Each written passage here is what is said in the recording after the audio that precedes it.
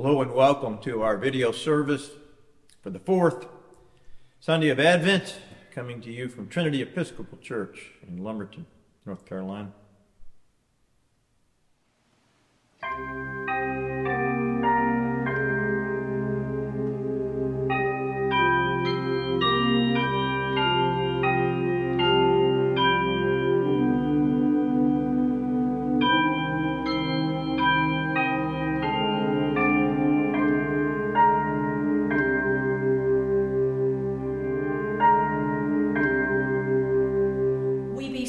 Thee, Almighty God, to purify our consciences by thy daily visitation, that when thy Son, our Lord, cometh, he may find in us a mansion prepared for himself. Through the same Jesus Christ our Lord, who liveth and reigneth with thee, in the unity of the Holy Spirit, one God, now and forever. Amen.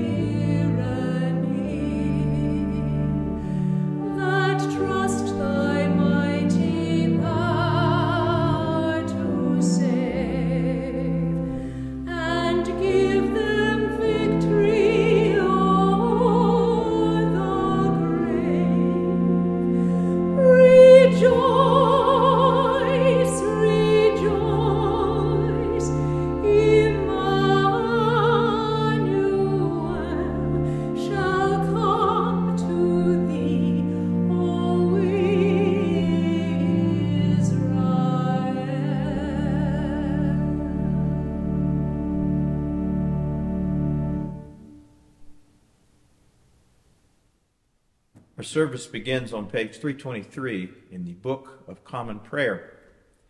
Bless the Lord, who forgiveth all our sins. His mercy endureth forever. O God, you make us glad by the yearly festival of the birth of your only Son, Jesus Christ. Grant that we, who joyfully receive him as our Redeemer, may with sure confidence behold him when he comes to be our judge, who lives and reigns with you in the Holy Spirit, one God, now and forever. Amen.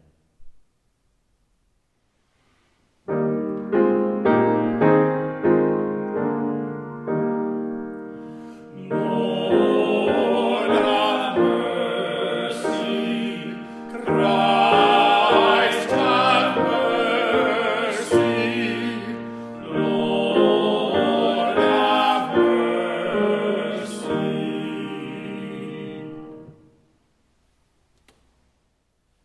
The Holy Gospel of our Lord Jesus Christ, according to Luke. Glory to thee, O Lord. In those days, a decree went out from Emperor Augustus that all the world should be registered. This was the first registration and was taken while Quirinius was governor of Syria. All went to their own towns to be registered. Joseph also went from the town of Nazareth in Galilee to Judea, to the city of David, called Bethlehem, because he was descended from the house and family of David. He went to be registered with Mary, to whom he was engaged and who was expecting a child. While they were there, the time came for her to deliver the child, and she gave birth to her firstborn son and wrapped him in bands of cloth and laid him in a manger, because there was no place for them in the inn. In that region there were shepherds living in the fields, keeping watch over their flock by night. Then an angel of the Lord stood before them, and the glory of the Lord shone around them, and they were terrified. But the angel said to them, "Do not be afraid, for see, I am bringing you good news of great joy for all the people. To you is born this day in the city of David a Savior, who is the Messiah, the Lord. This will be a sign for you. you will find a child wrapped in bands of cloth and lying in a manger." And suddenly there was with the angel a multitude of heavenly hosts, praising God and saying, "Glory to God in the highest heaven, and on earth peace among those whom he favors."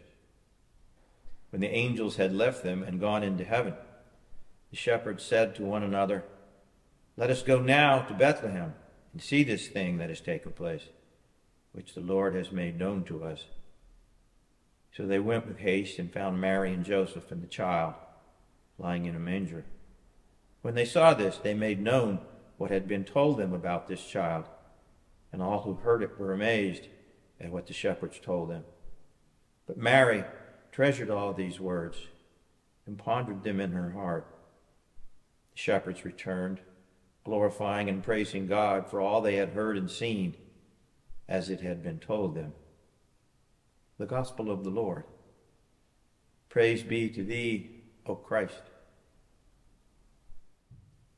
Well, it is almost Christmas once again.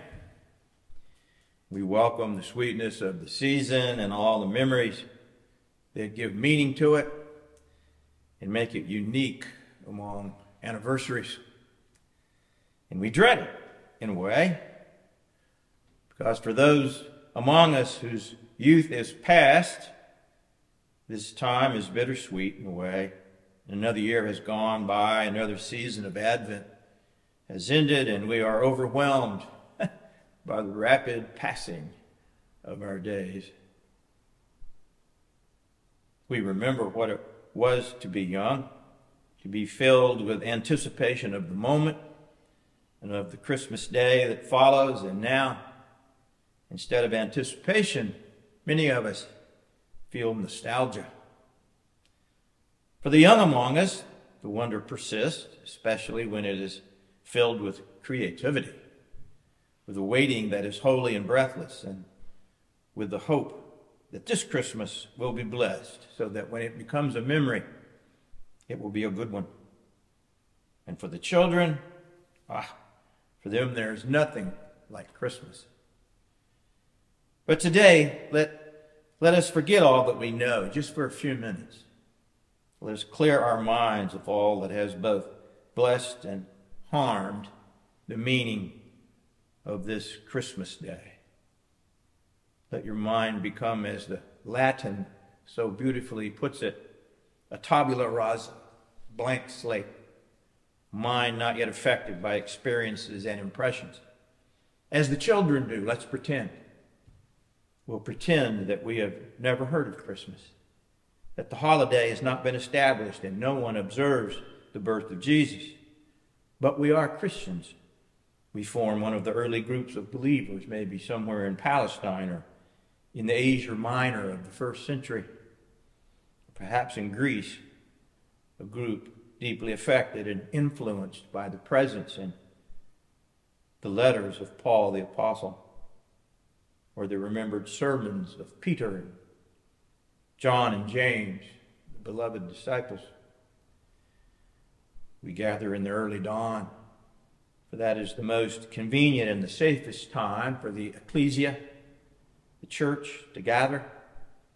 And we have come to sing hymns and worship the Lord that we love, the one who has changed our lives so radically that we do not fear even the death that stalks us, because we are his followers and not the admirers of the emperor.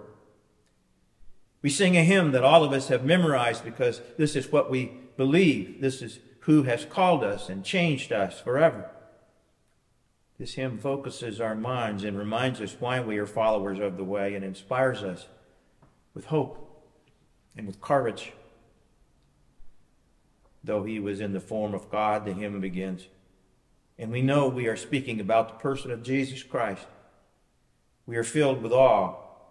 We remember that he is the firstborn of all creation, and we are overwhelmed with gratitude that, as the hymn reminds us, he emptied himself, taking the form of a slave. Imagine, we say to one another, imagine such love. God, the Creator, sending the God self to this humble place, emptied of glory, emptied of power, humble like a slave, looking at us. We turn and we stare at each other. Some of us are wearing brown tunics because we are slaves. Others of us are dressed in work clothes because when we leave here, we will go to work in the shops of the city. Few are dressed in finely spun linen because they too have become part of us, these rich Romans who have come to love him. And as we look at each other, we marvel. He became like us, we say, and our eyes fill with tears because we then remember that he became obedient to the point of death, even death on a cross. And we know the horror of that death. We have seen it. And some of us will be called to follow him into that kind of suffering. But we're not paralyzed by fear. We sing his name that is above all names. We have seen his glory in our lives, in each other, and in the joy that springs forth when we are together, in the peace that enfolds us in the midst of a suffering world. And we bow our knees before him. When we leave here, we will carry all this with us, this marvel of his emptying himself to become like us and the reality of his presence with us every moment. For the early church, this was the Christmas meaning. And they repeated it whenever they gathered. The affirmation of the emptying of God, of kenosis, as St. Paul puts it. So let us focus together on this reality, on this hymn today, and forget the noise.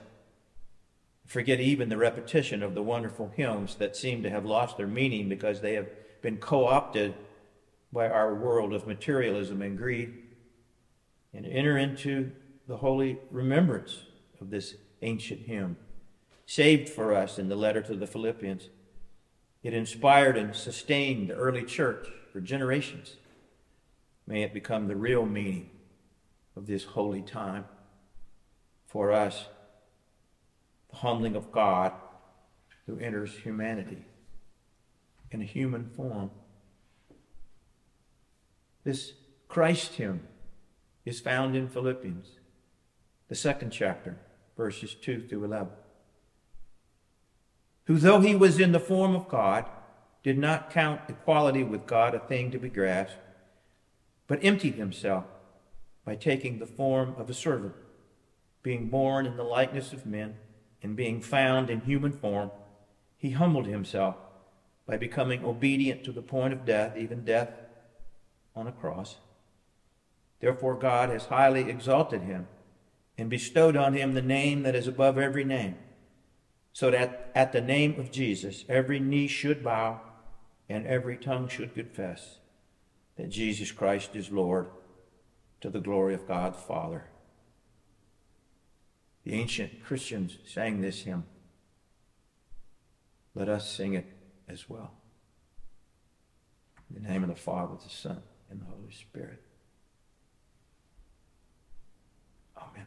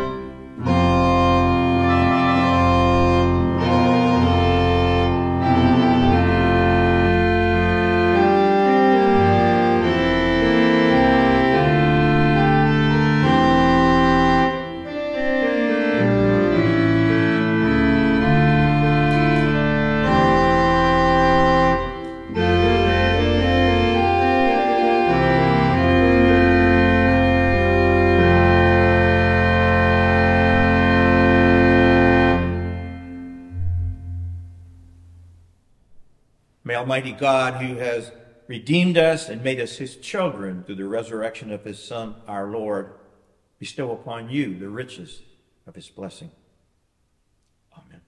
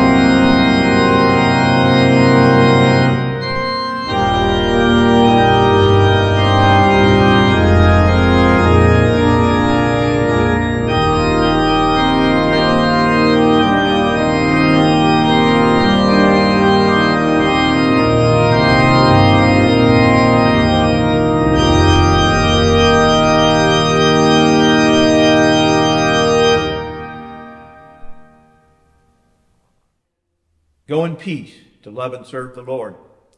Thanks be to God.